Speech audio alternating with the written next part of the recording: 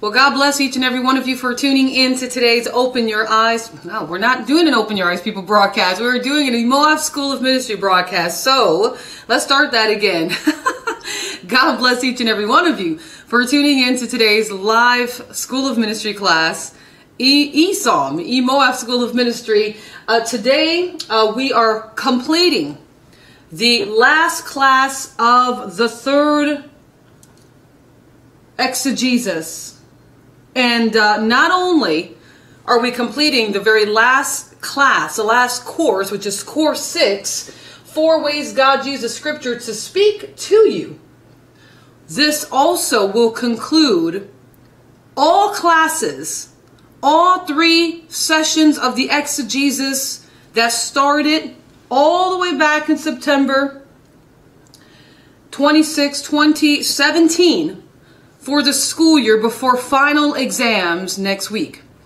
So hallelujah, hallelujah. If you've yet to do so, please quickly grab your Bible and your notepad, your laptop, however you take notes, and please write down the following: Exegesis 3, propositions for understanding the Bible. Today is course 6, 4 ways God uses scripture to speak to us or to you, May 15, 2018, Tuesday. And let's pray. Dear Heavenly Father, we come before you in the mighty name of Jesus. Holy and true is your name in all the earth. Thank you so much for this day. Thank you for your blessing upon us, your Spirit poured out on us. Father, we ask that you bless today's class. I don't expect it to be, excuse me, I don't expect it to be a very lengthy class. However, we ask that you would bless it, magnify yourself in it, and have us to understand, to know, and to receive, to hear what it is you would want us to in this class pertaining to this subject and anything else you desire, Lord. Father, we ask that the praises of our mouths and the meditations of our hearts be acceptable in your sight today, O Lord, our strength and our Redeemer. Bless the people, I ask, who are tuning in and who will tune in after today's live class session. It is in the name of Jesus Christ we thank you, Lord, and amen. Amen. All right. Again, Exegesis 3, propositions for understanding the Bible. We are concluding the school year. As far as all the courses goes, on this last class right now, course 6, 4 ways God uses scripture to speak to you. And then next week, there will be a final exam. And, you know, I really have to double check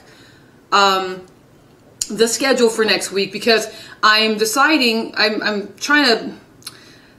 contemplating as to whether I should do a finals review next week and then a final exam the following week, or if we should just get into the final exam. I'm not quite sure yet. Typically, what we do, just as many of you students know, we do a finals review. We do a finals review before we get into the final exam. I'm thinking about just going right into the final exam next week, but I got to double check that. I'll be seeking the Lord on this, actually, and He will lead and guide me on this decision. So anyway, without further ado, let's start today's School of Ministry class. Know that God will use scripture to speak to you in 4 ways. Go with me to 2 Timothy chapter 3, verse 16 and 17. It looks like we just lost Facebook. If you know anyone who would be tuning into us via our Facebook page, just take a moment to quickly direct them to our YouTube channel, where we are live right now, or our website, where we are also live at www.openyoureyespeople.com. 2 Timothy chapter 3, verse 16.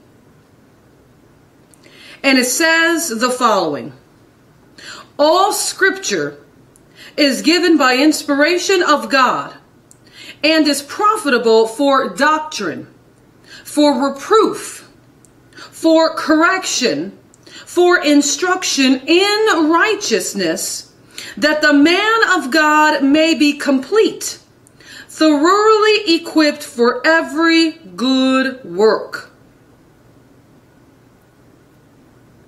Write that scripture down as our foundational context, or our foundational verse for today's class. 2 Timothy chapter 3.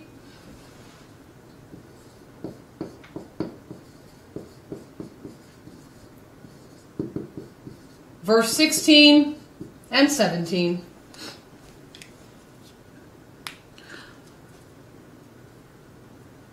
So, what are the 4 ways that God will use scripture to speak to us?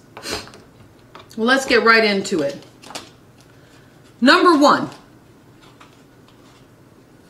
Well, actually, I got to make sure I'm separating this thing correctly here, because it is 4 ways to speak to you, but I'm going to add an additional bullet point, or 4 more additional bullet points on top of the 4 ways that God will use scripture to speak to us.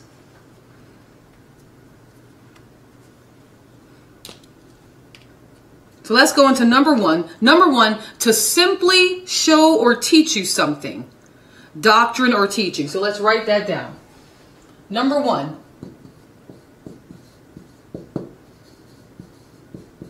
To simply show or teach you something.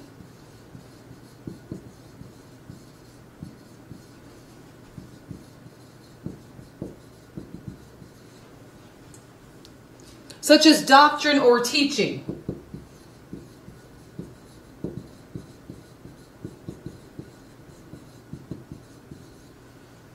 Four ways God uses scripture to speak to you. Number 1, to simply show or teach you something in the doctrine or the teaching of the doctrine.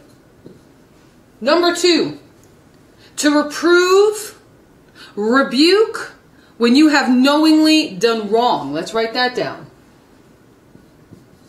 To reprove, rebuke when you have knowingly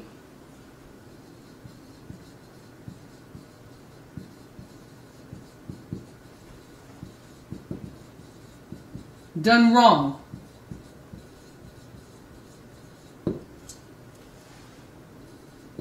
Number 3, 4 ways God uses scripture to speak to you to correct something that you believe which is simply wrong. Let's write that down. To correct something you believe which is simply wrong.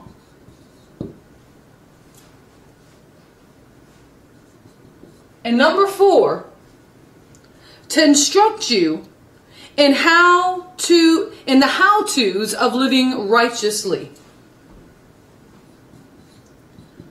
To instruct you in the how-tos of living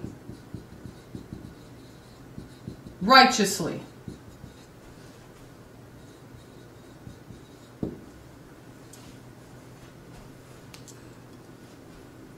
Now, there's a process to each one of these 4 ways that God uses, that God does.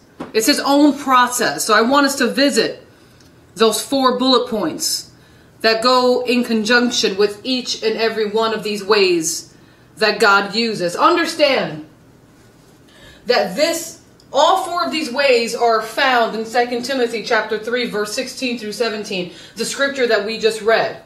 The 4 ways God uses scripture to speak to us. Again, let's visit number 1. To simply show or teach you something, doctrine, in the doctrine or the teaching of the scriptures. God will speak to us to simply teach us. We are students of the Word of God. The Holy Spirit is our teacher. And make no mistake about it, God uses His Word to speak to us. As a matter of fact, anytime you receive a word of God, it must line up with the Word of God. The Logos Word of God.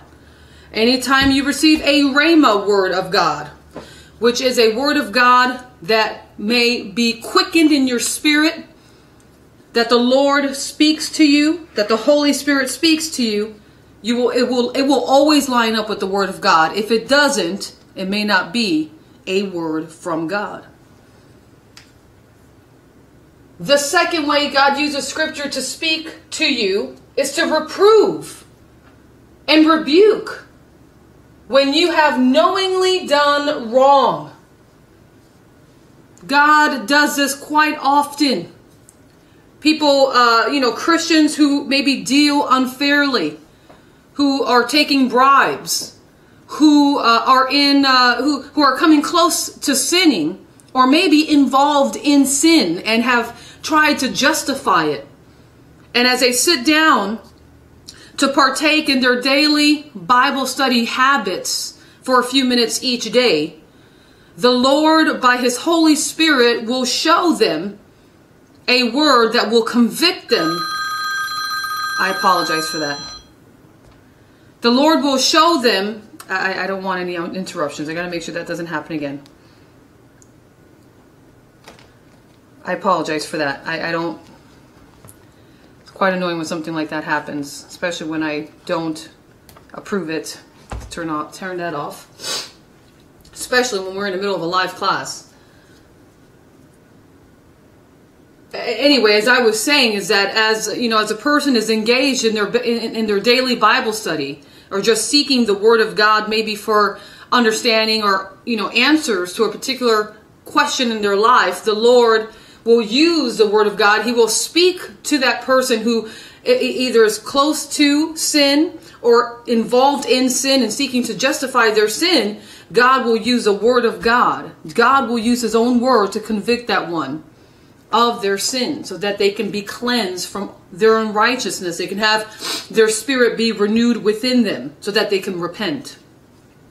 So again, God uses scripture to speak to us, to reprove.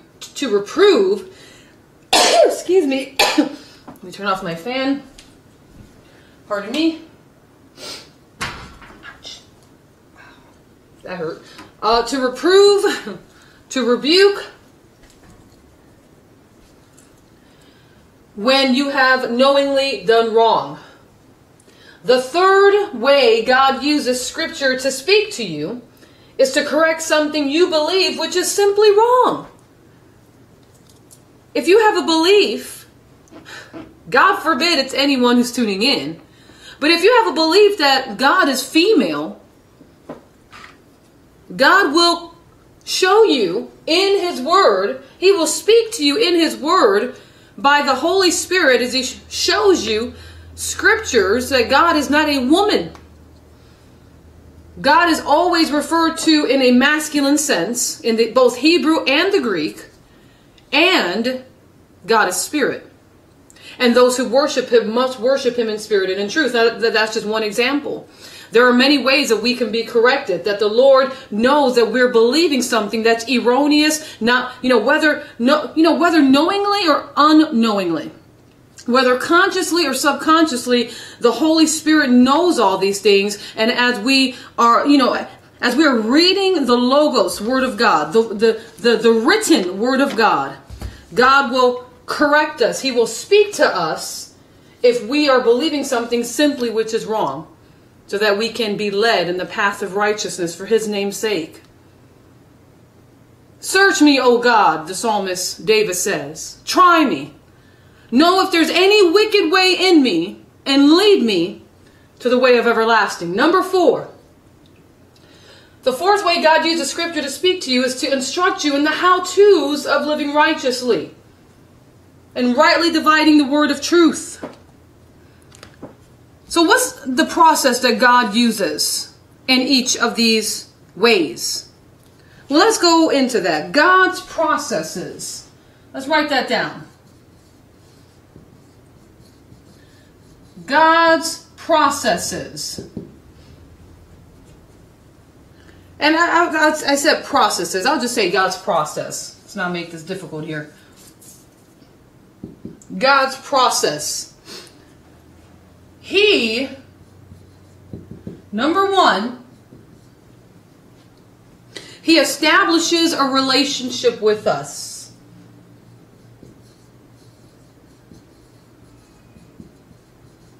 He establishes a relationship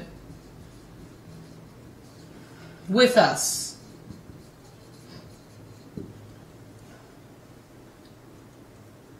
If you want God to speak to you, you must be his son, you must be his daughter, you must be his child. You know, not everyone's a child of God. Did you know that? Now, please understand what I mean by this. We are all created by God. Every man, woman, and child that has ever lived, that is living now, and will ever live. Each and every one of us, whether male or female, Jew or Greek, slave or free, old, young, black, white, Hispanic, Asian, doesn't matter. Every person has been made in the image of God. We have been created by God. Whether you are a believer in Jesus Christ or you are an atheist, you were made in the image of God. But not everyone is a child of God. You see, to be a child of God, you must be born again. You must be born again by the Spirit of God to be part of the kingdom of God, thus establishing you to be a child of God. And so, for God to speak to you through the Word of God, you have to be his child. God establishes a relationship with you. Beloved, you must be born again. There is no way you'll be able to understand the Word of God unless you are born again. The Word of God is a very mysterious word. It's a holy word. It's a word that many have found themselves in destruction because they have twisted the Word of God. It's a holy thing. It's a holy charge. It's not a fairy tale book. It's not a fiction or non-fiction book. It's not a book to be mixed in and mingled in with other books on a bookshelf. It is the Word of God. This is not the word of Shakespeare. It's not the word of your famous motivational speakers, or an autobiography of a well-known individual who once lived and now is buried in the grave. This is the Word of God. And in order to receive and understand the Word of God, in order for God to speak to you through his scripture, for you to receive it, for you to truly understand it, you must be in a relationship with God. He establishes a relationship with us. You know, I have many who tune in to our broadcast ministry, many who is part of our end time church, but not all the people that are part of our end time church is in my immediate family. I have a remnant. I have an immediate family. I have my sons and my daughter and my spouse, my husband, who, you know, they know the inner workings. They know me in a way that you will never know me. The precious viewer, the precious brother or sister in the body of Christ who tune into this ministry. Why? Because there's a relationship that's established. We are all created by God, but we are not all children of God. But the moment you give your life to Jesus Christ, the moment that you open up the door as he's knocking on your heart and he comes in and he sups with you and he makes you his child, he establishes a relationship with you, and now you are able to hear from God. Now you are truly able to understand what it is that he is saying, what your purpose is in this life, why you were created, what it all means, the mysteries of life. You don't have to go to gurus. They don't know anyway. They're just as lost as you are. Many of them are involved in demonic activity. Let's go to number 2. builds character.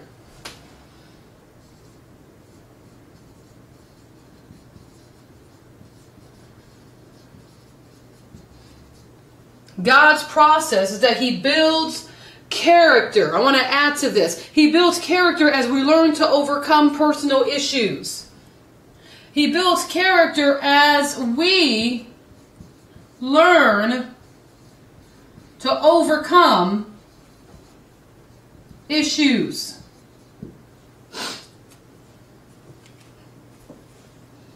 To have your character built by the mighty hand of God is a key component for you to walk the way God has called you to in these last days as a Christian, as a man, woman, or child of God. God's process is that He's very interested in how our character is. Whether we are a person of integrity, and He uses His word to establish this in us, to make us a man, woman, or child of our word. That when we say we're going to do something, we're going to go through with it. We're going to make sure we do it, even to our own hurt. Building character.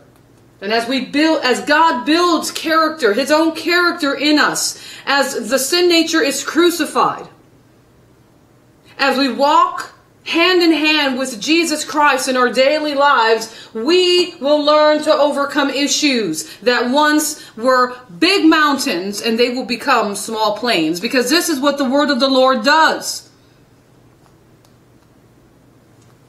I want to show you that in Scripture.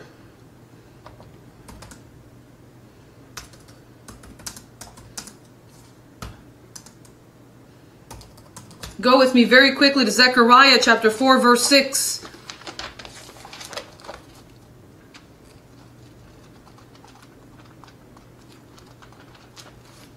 Zechariah 4, verse 6.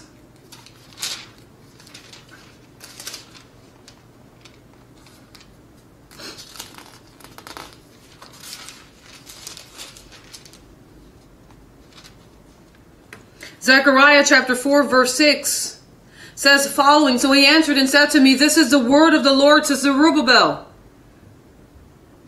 Not by might, nor by power, but by my spirit, says the Lord of hosts. Who are you, O great mountain? Before Zerubbabel you shall become a plain. And he shall bring forth the capstones with shouts of grace. Grace to it. This is character building. This is what God does in us. As His word, as His person, as His spirit, as His presence and His glory builds character, we overcome issues. That mountain that was so great becomes a plain.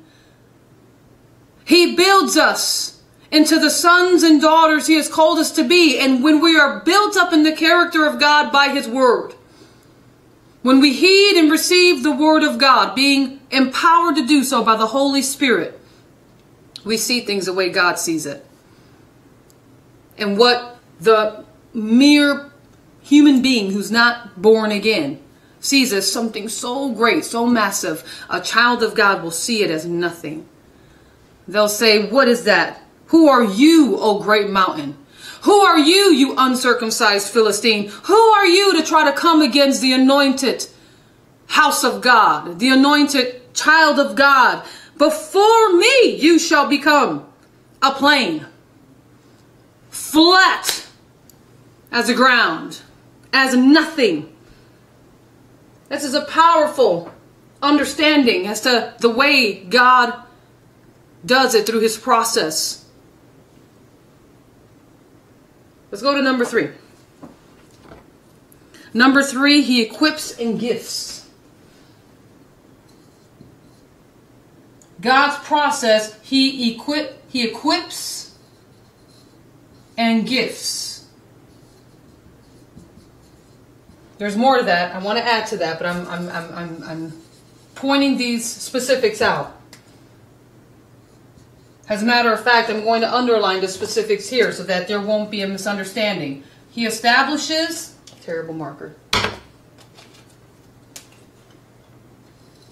He establishes, he builds character, he equips, and he gifts. He equips and he gifts us for the functioning in the body. He equips and gifts us for the functioning in the body.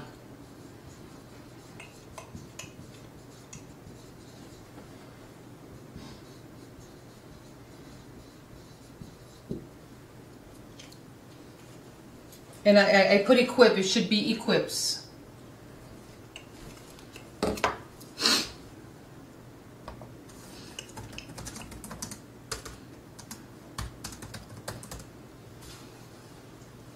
Go with me to Ephesians chapter 4, verse 11, please. And I really, now before we go any further, please write down the scripture context for number 2 that we referenced in Zechariah chapter 4. And we read from verse 6 through 7. And now I'm asking for the third process that we go to Ephesians chapter 4, verse 11. Ephesians chapter 4,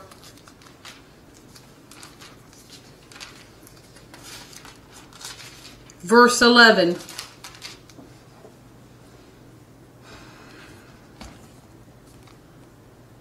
Ephesians chapter 4 verse 11 says the following, and he himself gave some to be apostles, some prophets, and some evangelists, some pastors and teachers for the equipping of the saints, for the work of the ministry, for the edifying of the body of Christ, till we all come to the unity of the faith and of the knowledge of the Son of God, to a perfect man, to the measure of the stature of the fullness of Christ, that we should no longer be children tossed to and fro and carried about with every wind of doctrine, by the trickery of men and the cunning craftiness of deceitful plotting, but speaking the truth in love, may grow up in all things into him who is the head, Christ, from whom the whole body, joined and knit together by what every joint supplies, according to the effective working by which every part does its share, causes growth of the body for the edifying of itself in love. Powerful portion of scripture. Powerful portion of scripture. Be sure to add from verse 11 through verse 16. God's process is that he also equips and gifts us for the functioning in the body. This is by his word. This is by God using scripture to speak to us, to teach us, to reprove us, to rebuke us, to correct us, to instruct us.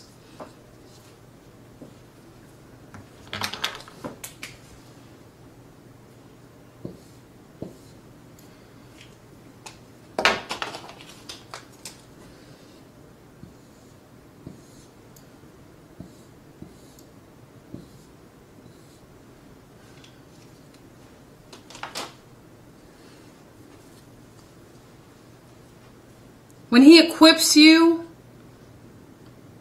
it's for his body. When he gifts you, it's for the functioning of the body. I'm so glad that when he equipped and gifted my legs, that they didn't just go on and do their own thing. They didn't decide to dismantle from my body and go become its own thing, its own glorified thing outside of the body. My legs being equipped and gifted for the functioning of my body so that I can walk and go places and kneel and worship the Lord, and all that God has called my legs to do is for the function of the body, the temple. So it is that we as a body of Christ are equipped and gifted for the functioning of the body. We just read it in detail. We have been gifted and equipped for the work of the ministry. Not so we can take it to the world. Not so we can cast these pearls before swine. You know what the Bible says about that. I want to read it to you. Jesus himself says something very powerful with regards to casting such holy things, casting your gifts, casting your how God has equipped you to the world system, and just giving it up or selling it out, becoming a sellout to the glory of God. I'll read it to you. Go with me very quickly to the Gospel of Matthew, chapter 7, verse 6. The Gospel of Matthew, chapter 7, verse 6.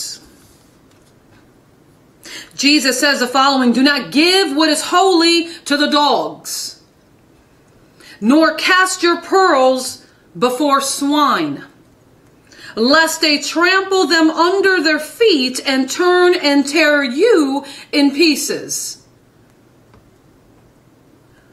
When God equips us, when God gifts us, it is with a holy calling. So why are you trying to sell it out to the world? Why are you wanting God to bless the pigsty? Why are you getting upset when he doesn't allow this world to promote you and to make you feel so special because you know that you've been equipped and called by God? Could it be, and it is, that God's equipping of you and the gifts that he's given to you was not for the world to begin with. It was for his body. It was for the work of the ministry. Do you know how many people who have been equipped? And I'll just use this as an example. How many Christians have been equipped? How many people have been equipped with a beautiful voice to sing? And they started off in the church. Many of these, now many of these pop stars and these vocalists, these Hollywood singer elitists who are out there singing such ungodly, abominable, wretched, disgusting, detestable songs, and people are just rocking and rolling to it, and they're loving it, and they're jamming to it, and many of these singers started off in the church.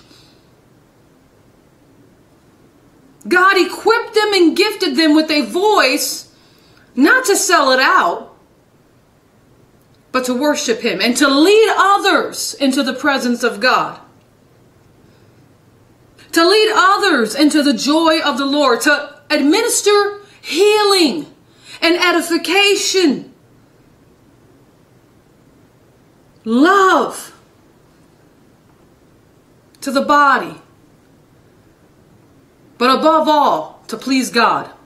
Because when we worship him, we please him. Love the Lord your God with all your heart, with all your mind, with all your soul, and with all your strength. Worship the Lord your God, and yet many of these gifts have just been sold out to the world system, really sold out to the devil. But it was never meant to be. God's process is that when he equips us and he gifts us, it is for the functioning in the body. Let's go to the fourth one. God's process is that he releases us into ministry.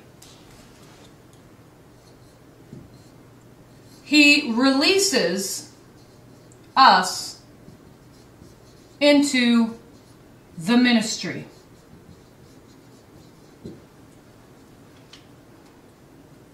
Now, there's more to this. I actually want to add more, but we're going to underline that in red. So we'll know that's the key. That's the point of this sentence, of this number 4 here. He releases us into the ministry, service, and purpose. Service and purpose.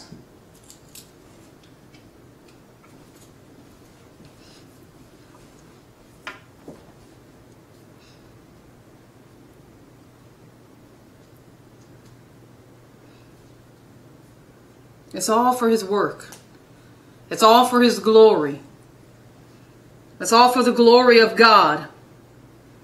It is so we will no longer be children tossed to and fro with every wind of doctrine. If you have an anointing to preach, it is not so you can be part of a Hollywood sitcom for preachers, looking like a circus. If you have an anointing to sing, it is not so you can serve Satan in this secular, ungodly, adulterous generation, but it's to the glory of God. If you have an anointing to build, it is to build for the glory of God, not for this generation, again, this world that is passing away. If God has equipped you, it is for service and purpose to release you into the ministry. That's the only thing that's going to be weighed on the scales on that day, as to whether your gifts that He has given to you was used for the glory of God. For the glory of God. Now, Jesus discipled His followers this way.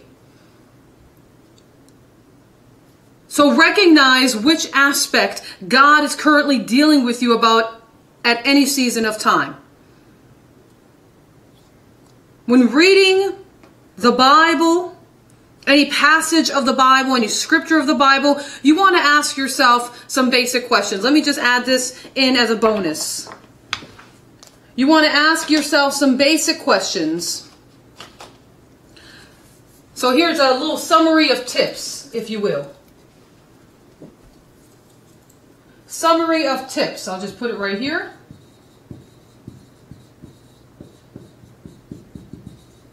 Summary of tips when reading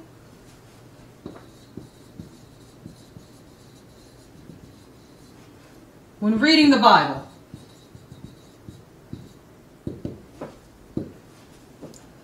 Who is speaking? You want to ask yourself, who is speaking in this portion of Scripture? In this book, the book of Jeremiah.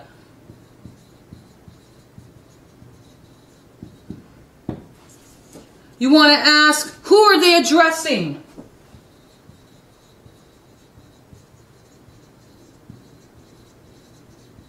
When Jesus was speaking in the Gospel of Matthew chapter 5, who is Jesus speaking to? As we rightly divide the word of truth. And I use the Gospel of Matthew chapter 5 as a mere example, okay? What are they saying? What are they saying?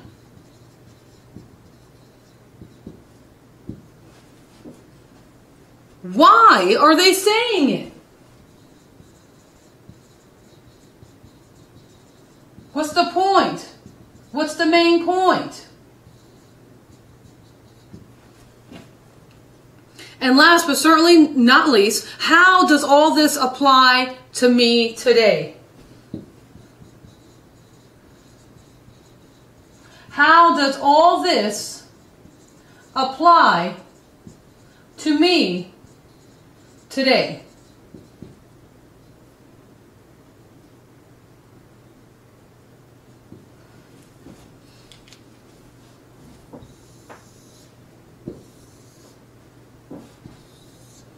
So again, summary of tips when reading the Bible. Who is speaking? Who are they addressing? What are they saying? Why are they saying it? And how does all this apply to me today? Oh, my light went up.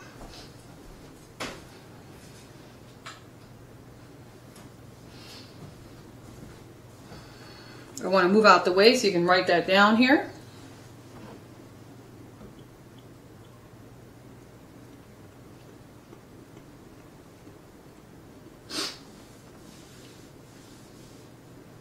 So let's go over this again very quickly. Course 6, 4 ways God uses Scripture to speak to you. 2 Timothy chapter 3, verse 16 through 17 is our scriptural context or reference for the entirety of today's class. Number 1, God uses Scripture to speak to you, to simply show or teach you something in the doctrine or teaching. Number 2, to reprove, rebuke when you have knowingly done wrong. Number 3, to correct something you believe which is simply wrong. And number 4, to instruct you in the how-tos of living righteously. Those were 4 ways God used the scripture to speak to you. But then there's also a process, God's process. That number 1, he establishes a relationship with us. Number 2, he builds character as we learn to overcome issues. And we read Zechariah chapter 4, verse 6 through 7 to confirm this word. Number 3, he equips and gifts us for the functioning in the body, as we read in Ephesians chapter 4, verse 11 through 16. And number 4, he releases us into the ministry, service, and purpose.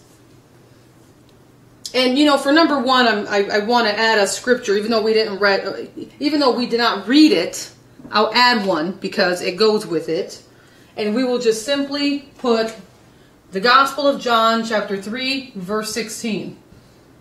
For God so loved the world that he gave his one and only Son, his only begotten Son, that whosoever shall believe in him will not perish, but have everlasting life. We also talked about the summary of tips when reading the Bible. This is just a summary. Feel free to use it. It's the who, what, why, how. Who is speaking? Who are they addressing? What are they saying? Why are they saying it? And how does all this apply to me today? I can't, please understand that the Bible still applies to us today. It is not a book for people who are in the grave and it doesn't matter anymore. This book, the words in this book is living and it's powerful. It's a life-giving book. Jesus said, my words, they are spirit and they are life. Your flesh, your own works profit you nothing. He said, it is my word that gives spirit and gives life. There is a glory in this covenant. There was a glory in the old covenant, and then there's a greater glory in the new covenant. God is the same yesterday, today, and forever. All his promises are yes and amen. His word is for today. Make no mistake about it. And if nobody else wants to receive it, I'm going to receive it.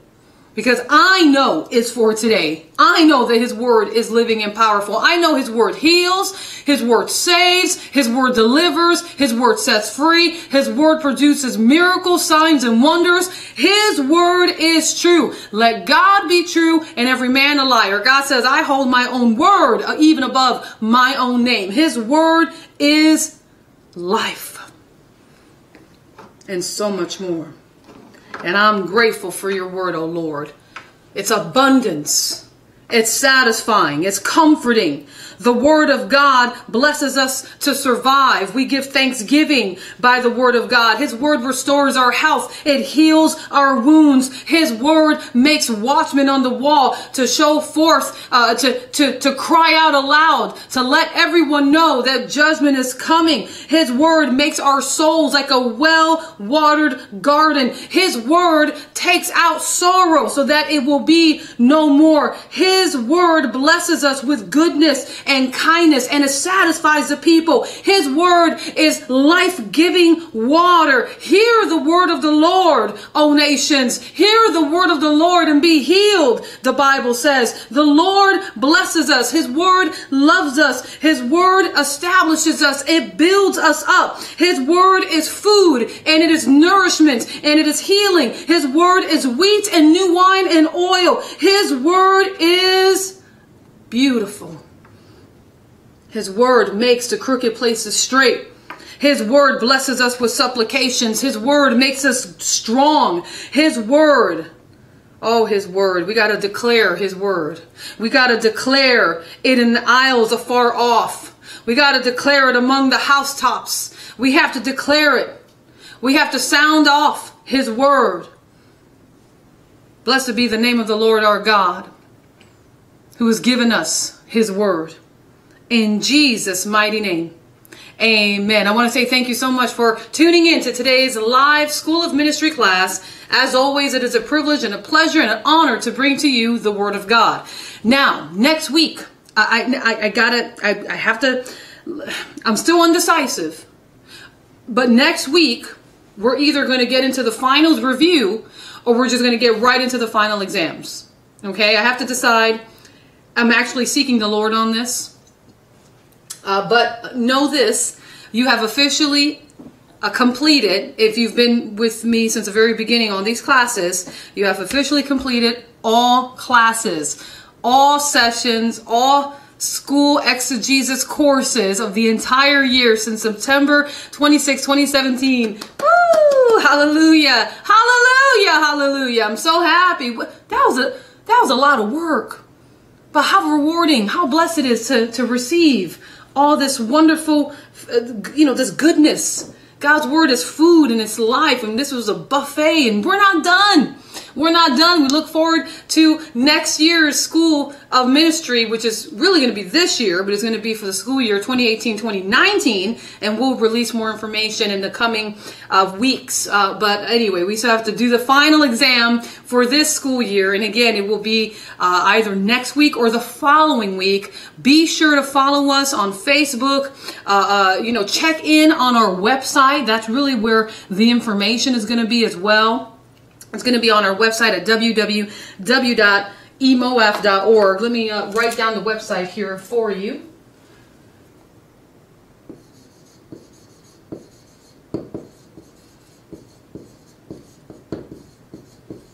www.emoaf.org. So just check in periodically to find out the updates with regards to next week's class, whether we're going to go right into the final exams or if we will have a final exam review. Now, if it turns out that we don't have a final exam review and we just get into the final exams, if you have not completed all the classes, don't take the final exams.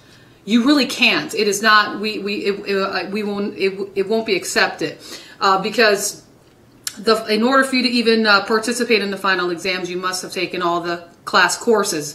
Because at the end of the school year, once you complete all the final exams, you are eligible to receive a certificate of achievement or a certificate of excellence. It's a really nice certificate here at the School of Ministry. But in order to even receive that, you have to have completed all your classes. So even if you claim, well, I did Exegesis 1, which was 10 courses, and I did Exegesis 3, which is 6 courses, but I didn't do Exegesis 2, which is 9 courses, but that's okay because I actually passed the finals, it won't be accepted. It would actually be a failed grade. So it will not be a certificate of completion until all has been completed, all the classes, and of course the final exam.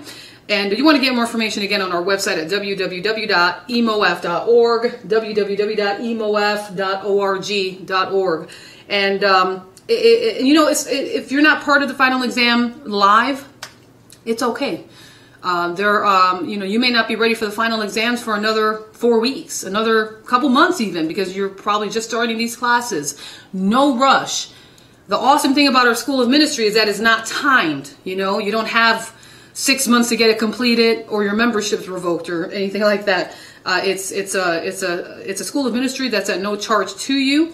And so you get to learn at your pace, and I personally enjoy that. I don't know about you, but I don't like to be rushed in trying to understand something that, especially something as important as the Word of God. And I'm not interested in surface level teaching and understanding. I want to get into the depths of this thing. So for me, I like to take my time and, meditate on the Word and, really get into the teaching of this and, understand it so that now when I take the test, not only will I get it correct, the answers, but this is something that I'm going to apply to my daily life. This is who I am. This understanding, this truth of the Word of God becomes, I walk in this truth. It's who I am now. Versus just knowing enough just to pass the finals and grab a certificate. I'm not interested in that. I hope you're not either. The point of this is to, the point of it is what we just talked about here, to establish us, to build character in us, to equip and gift us, and to release us into the ministry. And that's really the purpose of all of our School of Ministry classes and the School of Ministry itself. So thank you for tuning in. Just follow us on Facebook and on YouTube and get updates from our website as well. And we want to ask that you help support the work of this end-time ministry, that you remember us in your giving. The School of Ministry is at no charge. Very grateful to have that opportunity to make that possible. But it really is only possible because people donate. people donate. You have students who have donated financially towards the work of the End Time Ministry. You have people who are not even part of the School of Ministry, but simply receive from this End Time Ministry, donate towards it, and so it helps make the classes possible. All of it is done financially and by the Spirit of the living God. God uses finances to make this dream possible and make all that's required to have this ship run monthly possible by your financial support. So we want to ask that you take a moment and that we obviously know you see the value in this work. Help support it with a financial donation.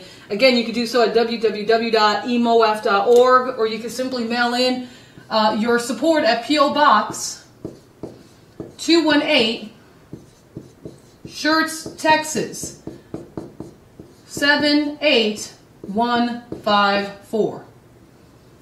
Again, P.O. Box 218, Schertz, Texas 78154. Thank you so much again for tuning in to today's School of Ministry class. Until tomorrow, may the Lord richly bless you. And I'm thinking, I sure would like to do another broadcast maybe later today. We'll see as the Lord leads. But until then, have a wonderful day. In Jesus' name, bye-bye.